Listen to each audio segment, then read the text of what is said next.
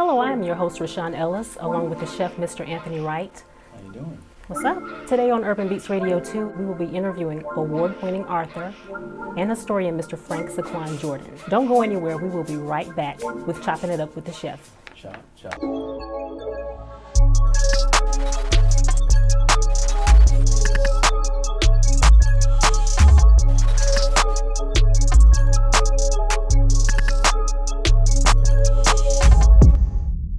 Welcome back, everyone. This is the chef, and I'm chopping it up. And I just wanted to take a step back today and sit and talk to you a little bit about finances. Not just your personal finances, but have you taken the time as a mother or a father, a brother, a cousin, sat down with young ones and helped them understand the importance of finances, saving money, why we save money, and the importance of saving money. I'm a father, and I believe Miss Reshon's a mother. Mother, absolutely. And I remember growing up that my parents used to always say, put a little bit of money away in the piggy bank. Exactly. Right? Save. Saving money. Yeah. But I never understood why. I understood taking a little bit of what you get and putting away is good for later on. Right. But I never understood why. And one time I remember, actually twice, and it was in 6th grade. I was at Coral Reef Elementary, and I had a friend. His name was David Zimmerman.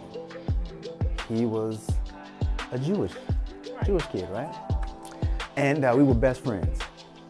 And I remember spending the night over his house, and his father sitting down with him, us at the dinner table, talking about saving money. That's important.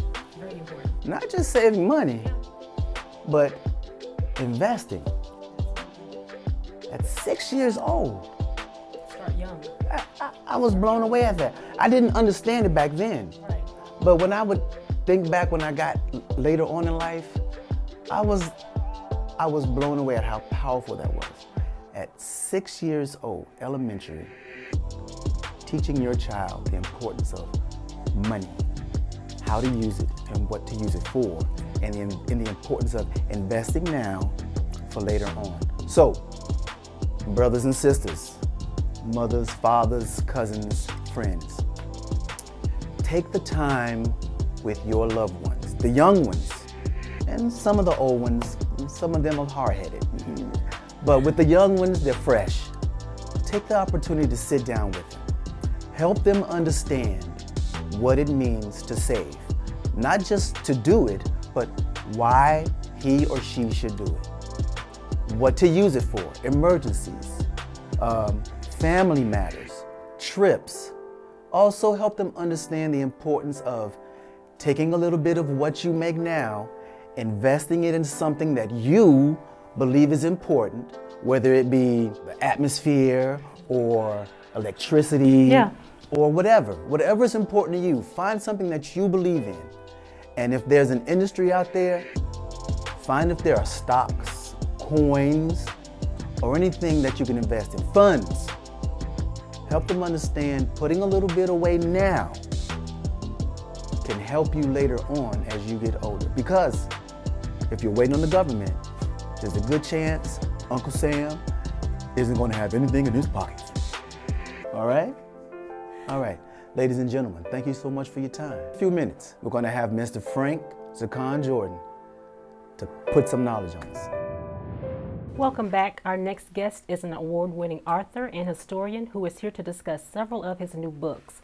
Please welcome Mr. Frank Saquon Jordan. Hey, thank you, Sister Reshon. Thank you so much for being here with us today. Thank you. I appreciate you, Brother Anthony. Thank you. Thank you so much. So can you tell us a little bit about where you're from? Born and raised in Brooklyn, Okay. New York. Parents, they were actually raised in North Carolina. And you know, back then during the 40s and the 50s, you know, there was a huge migration for Southerners going north, right? Exactly. You know, for more work, or you know, some of them went up to Richmond, some of them stopped in Baltimore, some stopped in Jersey. Gotcha. You know, but the ones that was brave enough, they went straight To the city. to the city. You know, and that's what my dad did. Okay. Okay. Awesome.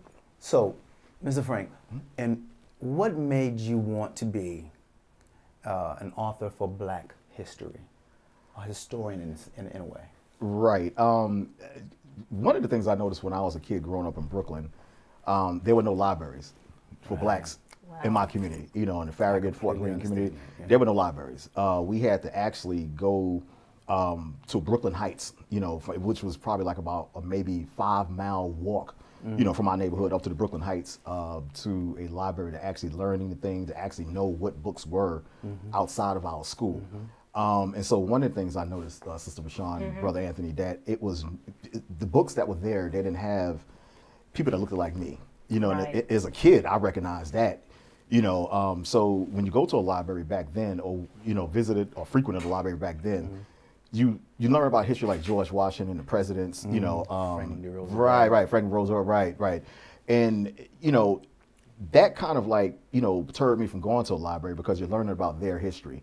Nothing was there for blacks. You couldn't identify with anything that they had in the library. Absolutely. You could read that was about your people, your history. Absolutely. And that was one of the reasons why I failed history in class, because it was boring. I used to skip it because it was nothing being taught. You couldn't identify with anything. It was nothing being taught about our people. So that's kind of boring to hear about, George Washington, which he had slaves, later on. Come to find out George Washington had over 500 slaves, Andrew Jackson, Thomas Jefferson. So that kind of like bored me, a little bit. But, in my research, I know like later on in life, I found out things to be quite different, and the role that we played in history, which was major. Definitely. So what makes your research and books different from what most black scholars and historians and teachers write about and teach? The more that I traveled and the more that I've actually researched, and this is like in a short, let's just start with the Renaissance period. Okay. They try to masquerade the Renaissance period in the 1400s like that's just something that was just art, being displayed, and just a lot of sculptures, being displayed. They just pretty much. But when you look at the word Renaissance, it means to like redo or to rebirth or to renew. Yeah. So my question was, even when you visit Italy and Paris, what were they rebirthing? What were they renewing? And why does all of the art that have pigmentation or brown painting, why is it chipped? Exactly. Why is the noses knocked off? Why is the forehead scraped off? Wow. So those are things that you got to ask yourself, and these were before the 1400s. So, apparently it's something that they were trying to hide. Definitely. As far as like the greatness of a certain people. So these kind of things kind of like just piqued my interest. Like spark the interest. There you go, brother. And there you go. So, when you go back to Rome and when you look on like the, even Vatican City, or when you go into the Steles and archives, and when you look on the walls of the churches that's still over there in Greece and Italy, you would notice that they still have like those real ancient paintings, Sister Rashawn, of Christ and the disciples, of Samson, King David. And they're all dark people. They're all dark skinned. They're all dark people. They're all dark skinned. Right, with little chips off here and there, little chips off here and there. So, this stuff is now it's becoming fascinating to me. Like, why don't our people know this? Exactly. And why aren't they teaching this in schools? Information we're missing. Absolutely, absolutely. So, it goes into another venture, also another conversation. Like, why do you have to redo something and redo the original art? It was for a reason. To actually contain a whole nation, a mind of people, you have to make them feel like they're nothing. They didn't have no part in history. Take away. There you go, Brother Anthony. And there you go. The greatness of them. Right. There you go. There you go. You weren't the inventors. We won't have the concept of who we really are. That's right. We don't know our origin, our beginning, where we started. Absolutely. Absolutely. Bingo. Bingo. So as an author, and doing the research and doing the study, our people have this notion where a lot of our people, it's like hearsay. What your grandmother done said, what your grandfather done said, but our people never really take the time to go and research it themselves and actually say, okay, put in the work and say, well, is that true? Was King David or Christ and Solomon, was they really black? Or I'm gonna just believe what my grandmother say. But me, for the past 31 years, I have researched these things, and I have actually taken the time to travel and go places and find this stuff to be very much true. And get the information. Absolutely. Absolutely. And let me just say one more thing too, it's a difference between, you have like a lot of black men out here that represent, you know, certain things, and you know, you may have like an African American movement, and you know, some men that may represent certain genres or aspects of what they believe. But this is not, you know, I'm not coming from an aspect of an angry black man and you know, some kind of Afrocentric, you know, thing, and you know, he's just angry and you know, and all, you know, and he'll just know this is about knowledge. This is about knowledge, and this is about self-esteem, and the reasons behind why they did it will shock you. And like I said, to get the people the way that they're thinking today, black people in the mindset that they're thinking today, you know, you had to take away all the greatness from them. You understand what I'm trying to say? But contrary to belief, when we were being sold from Southwest Africa, actually, I'm gonna tell you like this: it was the French, it was the Arabs, and a lot of African kings during the time of King Dahomey. They were selling actually carpenters, engineers, they were selling lawyers, they were selling doctors, and they actually knew exactly who these people were, and they were black Jews and Israelites. They were selling these people from Southwest Africa. Now, I'm gonna hit you with another point also that they lie about also, Sister Rashawn, in school. They'll say that the so-called white man, the Europeans, that they sold, and they actually not sold, they actually taught our people how to read. That's a lie. How are you going to teach people how to read when they come over here and they engineered everything for you? The white man has never sat us down. There's no book that I've read, and I've read quite a few, Brother Anthony and Sister Rashawn. I've read quite a few. Okay, there's nowhere in history or documented in history where you can find where the so-called white man sat us down and taught us how to plant, taught us how to grow, taught us how to engineer certain things, taught us how to build, taught us how to teach. Fact is, when we came over here on the Chicago stations, we were speaking. You had some of our brothers and sisters that were speaking over. There you go, brother. There you go. There you go. But more than that, okay, you had scholars. You had the people that was, and they knew this, because you're not going to get someone to build up your house, and you're not going to get an engineer. If that's the case, you can do it yourself. Exactly. You know, you got to sit, and you're not going to get somebody and say, okay, you know, to build your house, you got to tell them how to do it. No, the fact is, when they came over and handpicked us over from Southwest Africa, the doctor, the lawyer, the engineers, the planters, the deceptors, and all that, they actually knew what they were getting and bringing it over in the cargo slave ships. So when we came over to America, they put us right to work. They put us right to work. The Indians was already over here laboring and being slaves already, exactly, from the days of Columbus. So it's like they knew exactly, we built this kingdom for the Europeans. They didn't sit down and teach us ABCs. We already knew. Absolutely. They brought us here knowing, like, why would you go and pluck people that didn't know? You already knew what they had, what they already possessed, so you brought them here to do the work. How can you teach a people who have already had some of the oldest recorded languages in written texts in the world? In what way do you think black history is misrepresented? How much time you got? How much time you got? Hey, listen, let's start with the Renaissance period. I'm gonna just run a couple things down for you. Okay. You got great guys. You got Europeans, and this is facts. This is facts. Okay, they have went around the earth starting from the 1400s in the Renaissance period, and I wrote a book about it. They went around the earth and masqueraded themselves as being everybody great in history. Othello, Socrates, Shakespeare. Those are all black men. A lot of people, oh my goodness, Shakespeare. You got to go Shakespeare. Oh, Beethoven. Those are all black men. Okay, so now all of a sudden, now, you know, here it is 2020, what your kids get in school now, they get whitewashed images of great black people. Okay, and if this is something that's not taught, so now all of a sudden, I know I go on radio shows, TV shows, and when I bring stuff out, they'll say, well, what difference does it make? What difference does it make? What color? Yeah, it makes a difference now that I'm bringing out that it's black now, but it was okay. And that you stole once he's white, right, it's okay once he's white. Nobody said nothing, Sister Rashawn. As soon as you bring out facts, and even the Bible tells you that Christ was black, oh, it doesn't matter. But look, it mattered when he was white. Nobody said nothing. As soon as you bring out the truth, oh, it doesn't matter. Oh, it doesn't. Nobody's protesting. Why are we worried about that anyway? Absolutely. It doesn't matter. It doesn't matter, King. It doesn't matter. Yes, it does matter. Why did you have a Renaissance period to go around and whitewash every picture if it didn't matter? Why don't you just leave the pictures alone? Why just leave alone, Sister Rashawn? Leave the pictures alone. Exactly. You know, and that's why you always see, when you go to Italy, which you visited, you'll see the sculptures that's over there. I'm sorry for going off a little bit. The sculptures that's over there, you'll see those sculptures like they just been made. They're brand new, Brother Anthony. Like they're just brand new. You see the small anatomy of them, you know, of the white man. You see a small anatomy, you know, and Michelangelo and Leonardo da Vinci, they was given a commission, you know, and these sculptures are untouched. They look brand new. But when it comes to the black sculptures, noses is chipped off.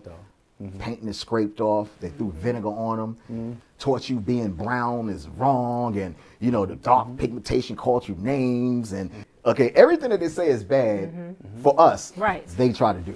That's crazy. We've had that conversation before. Another book. Yeah. We've had that, myself and Mr. Sean, we had that conversation before. You know, they love our music. Absolutely, brother. They love our dance. Absolutely, They swag. Love they love our swag. Absolutely, They love how we do everything. That's right. But they don't love us. That's right, brother. That's right. Isn't it terrible? That's right. It's terrible. Jealousy This right is just there. the Detest our it just culture. Right. makes my mind Right. Yeah, Right. that's crazy. Everybody want to be black until it's doesn't time make to be sense. black. Exactly. Exactly. Doesn't make Yeah, any that sense the at cop all. pulled over. definitely Like, get pulled over. Right.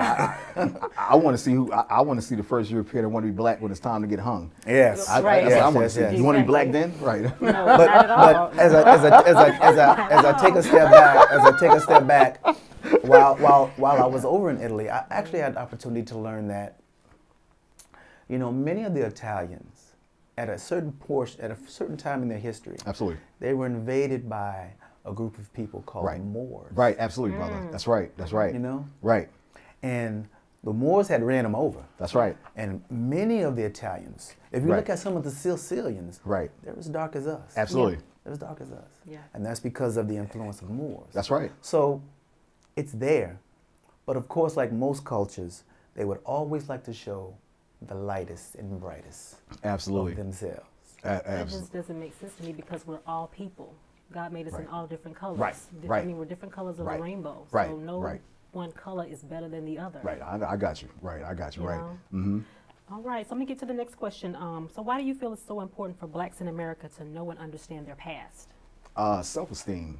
You know, Absolutely. self-esteem. You know, if when your kids go to school, you know, and when all of us, when we were in school, you know, when you open up the book, you read about Dick and Jane, you close the book, you open it back up, you see Spot run, you see Mary, and everything is all just white face. Tom Sawyer. Right. Tom Sawyer, there you go, brother, Yeah. right. Judy Blume books, you remember that, brother, them Judy Blume books, and, you know, the mystery, the Hardy Boys mystery. Hardy Boys, Nancy the Hardy Drew. Boys mystery. There you go, brother, there you go. So what they show us in school is just, you know, a form of white supremacy, because to captivate people's minds, you have to make them feel like they're nothing. Like you don't have no part in history. You're nothing. You know, you're just a slave. You know, you have no part, and we did everything. We're the greatest people on this planet. You know, as far as I'm concerned, you know, even when you go back, you know, the guitar, that was actually invented by a black man, refrigerated, elevated, all black people. You know, anything that you can think of, cell phone, stoplight, cell phone, refrigerated car, you know, anything that you can think of that America has actually incorporated, you know, and Into actually society. stole into society.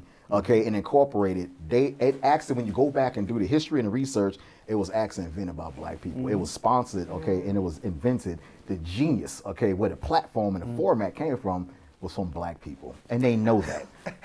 And what's funny is, I believe it's Thomas Edison. He had a black assistant. Yeah. That nobody knew about, right? Louis Latimer. Louis Latimer. Do you know that brother was doing all of his schematics? Now let me ask you a question. If you're creating all this stuff, He's an intern. right? And he's an intern, right? Or you really didn't give him any kind of credit to anything. Right. And this brother is doing your schematics, your mathematics for your schematics and the designs for your light bulb and other things. How is that? How is it that you take the credit for it? Yeah. Right. You haven't touched any of the paperwork. Right. Except to sign your name at the bottom. That's right, brother. Taking full credit. So For someone else's really work and truly, if you and take a look knowledge. back, Yeah. did he really invent the light bulb? No. Did he? Right there. No. I got another. I got something else for you. That's a beautiful point. I got something else for you too. A guy by the name of Alexander Graham Bell. There you go. He heard of what Louis Latimer did, hired him as an intern as well too. Louis Latimer actually invented what we call the phone today. It was called back then. It was called a telegraph. Telegraph. There you go, brother. It's called the telegraph back then. But as we know it today, it's called the telephone. But like you said, once again, no credit. They sign their name at the bottom of the invention, get it over to the patent company. This is what I did in history. Our people don't know this. Yeah. You know, so is it true that he did discover the bulb? Yes, he made the filament to light the bulb up. Yeah. Did he make the he made the phonograph as well too? He made the phonograph and the telephone as well too. But do we get credit for it? Not at all. The engineering of electricity. electrical components. Right. That brother was a genius. Absolutely. Was a genius. Absolutely. Absolutely. Got one more for you too. What about you got guys like the one at IBM, I forgot the brother's name, but he actually made the first color monitor computer. You got another brother that made actually the first gaming system that you have people like now Xbox. They went and they just incorporated because we're geniuses. We're naturally geniuses, like you said, during the time of segregation. We get into that. Curiosity. There you go. Curiosity of how things work. Absolutely. How do I make this? How do I get this going? Absolutely. You have written 6 books about Black history. Could you give us a brief description of a few of those books? Matter of fact, I'm gonna let Miss Reshon give a couple of them and just okay, we can start off with We Once Were Family, the disappearance of Black culture. Right, right. That's slowly and surely disappearing. Today, one of the biggest words that I know that I encounter wherever I go, one of the biggest words is gentrification. Yeah, gentrification. Everybody want to know. Everybody going crazy. Gentrification. Oh my goodness, my gentrification. What's going on? Oh my God, they're taking over. Oh my God. Hey, listen, I got news for you. Gentrification started when Columbus came over here and invaded and took the land from the Indians. Okay, that's when it really started. Without a doubt. Okay, it's been going on for a while. It's been going on for a while, right? Moving them out. Absolutely. So, with that right there, what our people don't know, like I was explaining to Brother Anthony early on, what our people don't know is that you had a president by the name of Andrew Jackson. Okay, in 1830, he made a bill called the Removal Act. And what this guy was doing, he made a Congress bill, signed it and everything. You can go and look it up. And what he did, he made a bill called the Removal Act that actually legally, let the troops, and let the government and let the army actually remove the Indians from off their land, and push the Sioux Indians towards the west, up towards North and South Dakota, which you go to North and South Dakota right now to this day, and you still got the original Sioux Indians living up there in reservations. And let me tell you something like this too.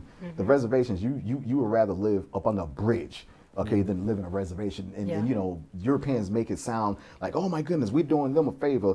The reservations This is protected land for them. Yeah. And got them on alcohol, and they up there, they getting drunk, they're lying in the street. They're living in hot huts, and they cornered off just a piece of land.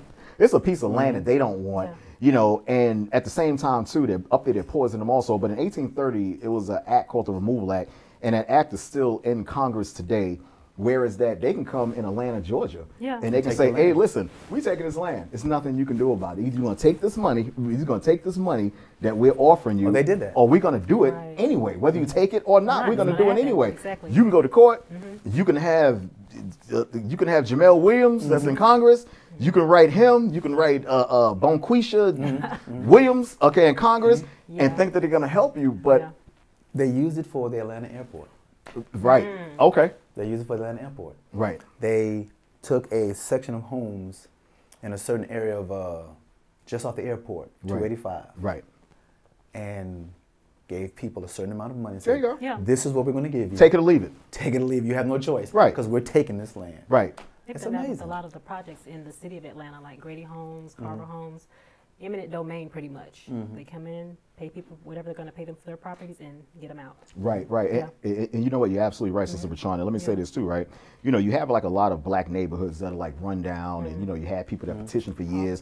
Hey, we need better streets, and we need better this in our community. We need libraries. We need a YMCA. That stuff goes on deaf ears until you see white people come in the neighborhood. All of a sudden now, the city of Atlanta. All of a sudden all the now, projects are gone. All of a sudden now, the streets start getting lights. Yep. The streets start getting paved with tar. No potholes. Right. All of a sudden now, good grocery stores selling selling real fruit. It's all of a sudden, it's happening to my neighborhood. Right. All of a sudden now, there's supermarkets in there selling real fruit, Bringing real stuff in that we schools, didn't have before. books, libraries. But the neighborhood been there for the last 50 years, and this is stuff that we've been petitioning y'all about. Yeah. Why is that, brother? Exactly. Okay. So we want to go to the next 2 books I want to ask you about. Sure. The Greatest Show on Earth, a little brief description of that. A lot of our people don't understand as far as like where a lot of stuff actually formed from, as far as like minstrel shows, as far as like the exaggeration of certain paintings and advertisements, as far as like what blacks had to suffer through. Like the minstrel shows, were you know, something back in the day where you had Europeans, they were making fun, you know, of blackface comedy and of our lips and our skin color. Jim Crow. Jim Crow, there you go, brother, right. And, you know, in all essence and hindsight, actually they made fun of us, okay, just to make themselves look good.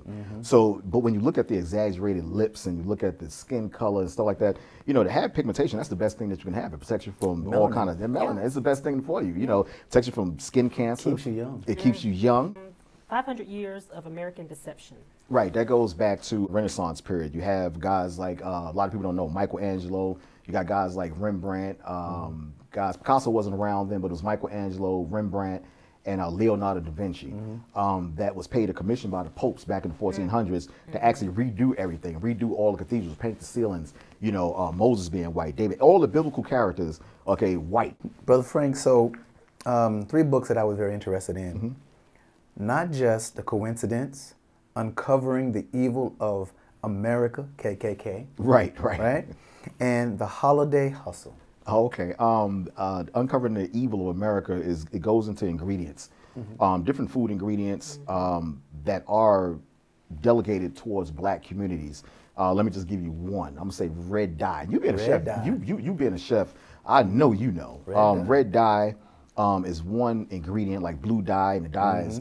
If you eat enough of it, like black people, they love red velvet cake. Oh, yes. They love red. Yeah, you love it. Sister Reshon had some That's before her the thing, set. yeah. She had some before the set, right? So it's all right. So if you eat enough of the red dye, it sets on your liver. After a while, it sets on your liver. You know, just like anything of too much of anything is not good for you, right? So if you eat enough of it, the dyes, and they try to put dyes in everything, like Coca-Cola soda and all that, that's bad for you, you know. So I don't even want to get into that. But there you go, brother. There you go, right. So they relegate these things to the black community. Like when I was a kid, growing up in Brooklyn, we had a store called the Penny Candy Store. You know, they had bags and bags and bags and bags of candy. You know, and as a kid, that excites you. Oh my goodness, I can say 5 cents. You know, but that is in a circle, just like the FDA and just like the CDC. What they do, they work hand in hand together. The FDA approves the bad food. Okay, the CDC, they approve the bad medicine, and it's like let's just say, for instance, like Tylenol. Okay, to get rid of a headache, you got to go to the store and you got to get the Tylenol. It works. Okay, so let me go to the store. Let me just continue to get more. Next thing you know, you're hooked on Tylenol. Okay, so that's a catch right there. Our bodies are made from the earth. We got to put the earthly herbs back in our body to heal. Our body don't recognize man-made medicine. Our bodies don't recognize Tylenol and Midol, NyQuil. Our bodies don't recognize that because it's man-made ingredients. Now, if it's herbal, like you have like natural garlic, you have lemons. Okay, well, lemon. Let me hit you with this. If you drink lemon water every day, and if you have like any kind of sign of cancer in your body, whether it's on a low level or a high level, but if it's on a low level from you just, you know, breathing in the air every day, or your favorite restaurant, and it may have like some kind of beginning signs of cancer, cancer can't survive, and this is a known fact. I said this in Howard when I gave, cancer can't survive when lemon is in your body. So what you're doing, you're alkaline in your body, okay? And cancer can't survive when lemon is in your body.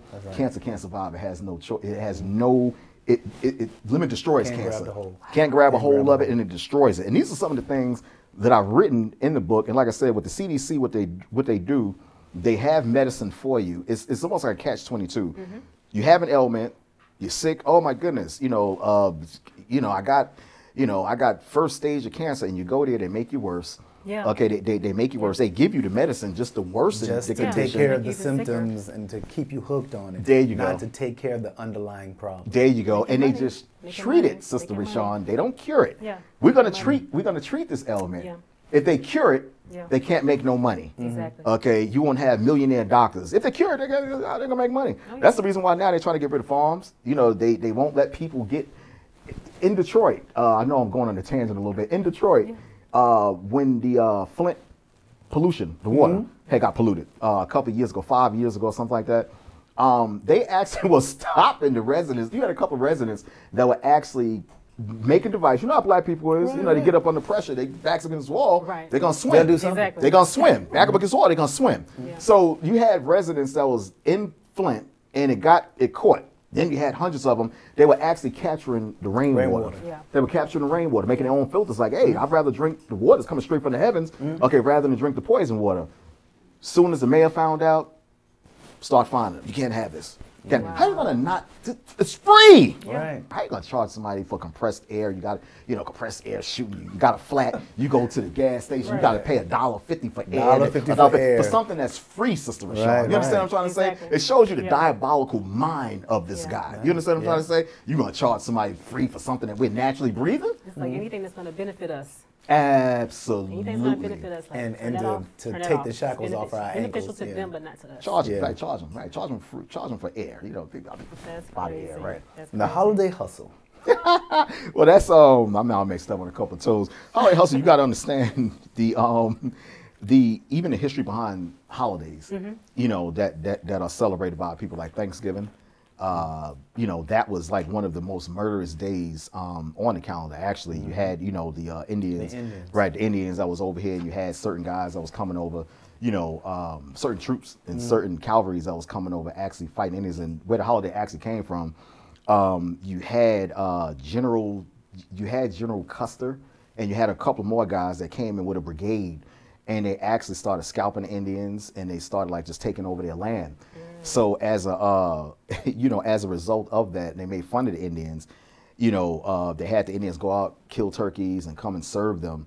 As actually, the turkey actually serves as a memorial of the dead Indians. The body of the turkey represents the body of the Indians. The cranberry sauce represents the blood, and the stuffing represents the guts when they were stepping on the Indians.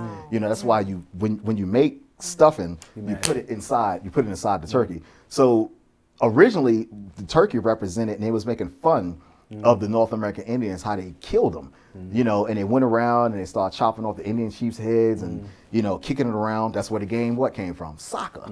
Okay, they played around, kicked the Indian chiefs' heads around, made sides, made fun of it, tossed it around like a football, and that's where predominantly where the sports came from the demise of us, right? The demise of slaves and the demise of taking over the North American Indians. And this stuff holds true to today. I'm gonna hit you one more fact too. During the time of slavery, I just found this out. Researching probably like about maybe 5 months ago. During slavery, in the early part of slavery, in the 1600s and 1700s, because the 1800s started rolling around, they started incorporating the field slaves, some of them inside the house. But you can listen to this point really good. The slaves weren't allowed inside the house, period. They wasn't allowed inside the house, period. Okay. But what they did, they had the slaves, they didn't even want the slaves inside the house doing nothing, cooking, unless it had something to do with the black woman, what they forced her to do other than that. But we was cooking all their food, we was doing everything. So that's where actually grilling came from, outside cooking, barbecuing. That's actually where that came from. I'm gonna hit y'all with this too.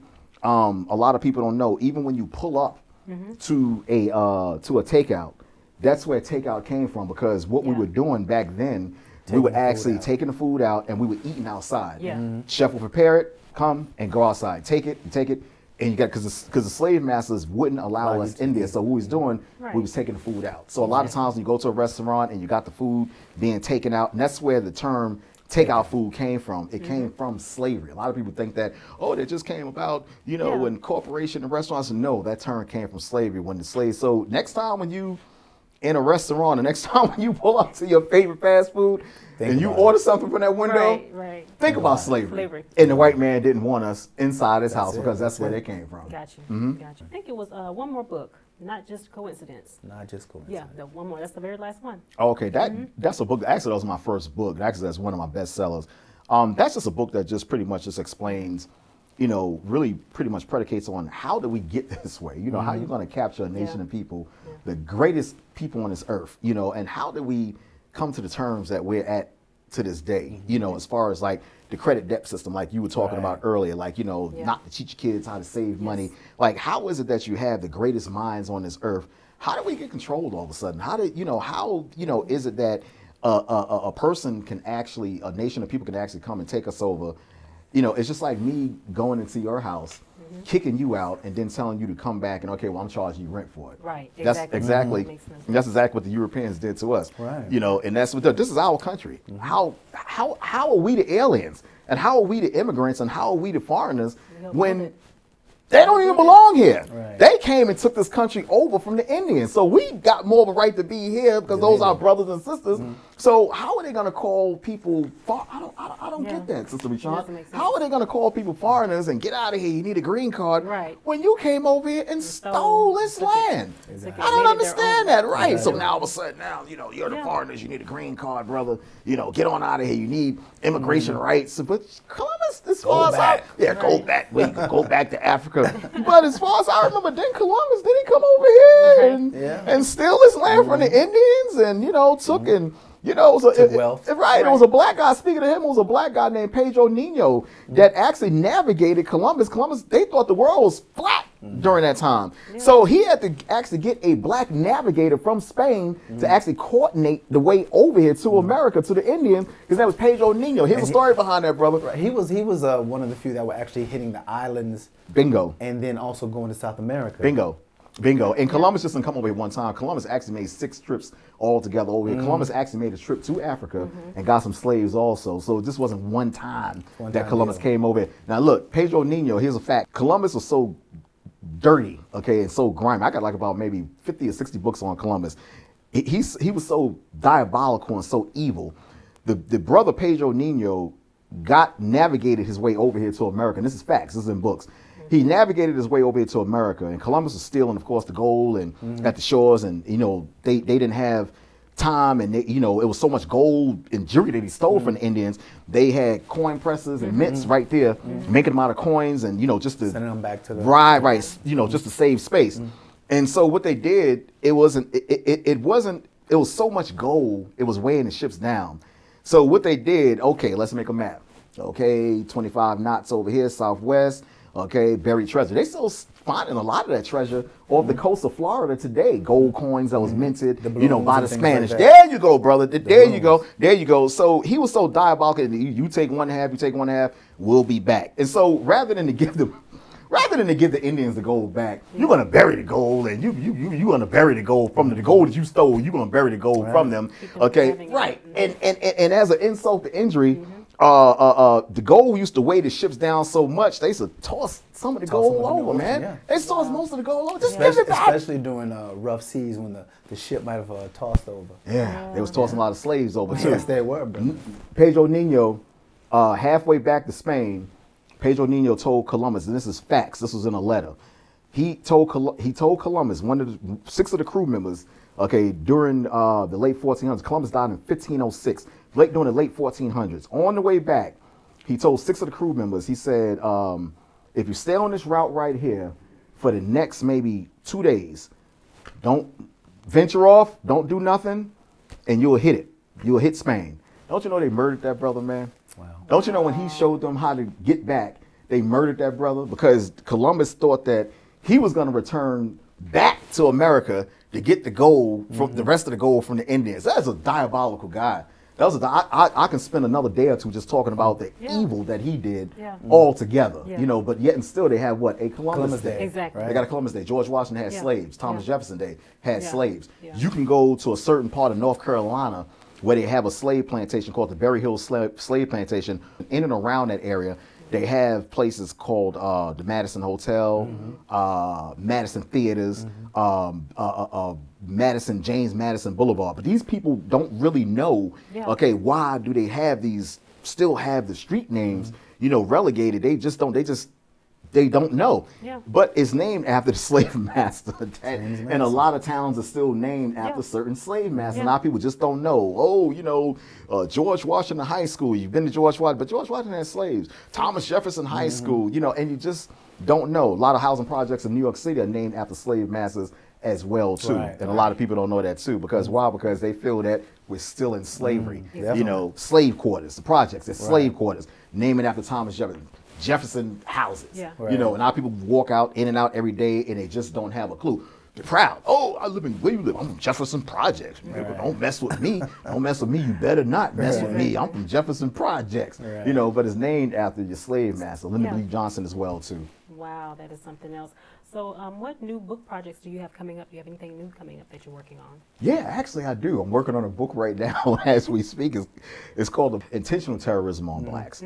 So a lot of things and a lot of people don't understand that when you have a neighborhood in Philadelphia that was bombed, okay, you had 10 blocks that was bombed, black people lived there, and that gentrification, you know, either you're going to give us these 10 blocks right here, or we're going to bomb you, okay? It's the same thing that they did, you know, back during the time of Philly, I think it was in 83, 85, they had a plane, an American plane, government plane come by and drop a bomb on a black neighborhood in Philly, okay? That's terrorism. That's just modern day terrorism. That's all it is. Okay, when you set up certain things in the black community, food poisoning, that's terrorism. Okay, it's just put in a different form. When you have your kids go get a flu shot and it has strands of different diseases in that, that's terrorism. Okay, when have you known the white man to give our people anything for free? I don't understand. A flu shot is gonna make you better? Right, exactly. A flu shot, something to make you better? You mean to tell me he charged you for aspirins in the store to get rid of, but he gonna give you a free flu shot? Yeah. Right when you're young. Brother Anthony, come on, right. Bring your kids on in here, get that free flu shot. And you gotta have it, you gotta go home. You gotta have class. That's right, you gotta get on up out of here. And black people, the kids, they get nervous. Oh my goodness, I can't keep my kids out of school. BCW gonna come and take them. So what they try to do is force you to take the shot. But there are people out here, okay, that can actually write you a letter saying that you don't, you know, take the shot and you don't have to get it. Exactly, exactly. Well, Brother Frank, it's been great having you Hey, here. thank you, Brother Anthony. It's been a pleasure. It's been a pleasure. Thank you. So tell me before you go, because I know there are some very interested people out there. How can they get in contact with you? What is your social media? Okay, you can find me on Facebook. You can actually look up Frank Jordan, F-R-A-N-K, Jordan, J-O-R-D-A-N. Or you can actually go and you can email me, Zaquan1212 at yahoo.com. That's ZAAQAN 1212 at yahoo.com. Or Amazon.com. You can go look up. You can look up for my books. Because I saw all your books there. Right. Absolutely. Amazon.com. Just printing Frank Jordan, F-R-N-K, J-R-D-A-N, or Amazon.com. Great. Awesome. Thank you so much for all this knowledge, this understanding, some stuff that I didn't Thank you know for having about. me. Thank you for being here. Thank you for having me. Absolutely, absolutely, because our people need to know. We need to know what we don't know. We need to know where to go research and find out this information. Absolutely. I mean, if we don't have anyone letting us know this information, I mean, how do we know? Everyone, Urban Beats Radio 2, we definitely want you to go out and support Brother Frank here. All right? So please do visit Amazon or get in contact with Brother Frank on Facebook. Once again, Brother Frank, thank you so much. Thank you so much. Thank you. Thank you. On Urban Beats Radio 2, each week we have a brand new set of shows. Starting on Tuesdays at 6 p.m., we have Two Kings in a Pod with C. Will Holla and Blanchard. We also have Just Call Me J. Nicole. She comes on at 3 p.m. On Wednesdays, we also have Old School Wednesdays where we mix it up with DJ Chaos. On Thursdays, we have I Could Be Wrong, But I Doubt It. And on that show, we have Old Man Fresh and Reggie the Underdog. And on Friday, we have C. Will Holla again with In My Mind, Everybody Knows Chris. And you also want to tune in for The Men Show, which is also C. Will Holla and Jason Tyler the Person. And on Saturdays, we have J. Nicole, Just Call Me J. Nicole, at 3 p.m. again. This episode of Urban Beats Radio 2 was brought to you by Whipple Tompkins Mobile Notary Service, where notary service is fast and reliable. Available 24/7. You better get it. Thanks for joining us for another episode of Urban Beats Radio 2. Don't forget to visit our new YouTube channel, like us and subscribe to us, and follow us on Facebook and Instagram. And remember to get busy creating your world.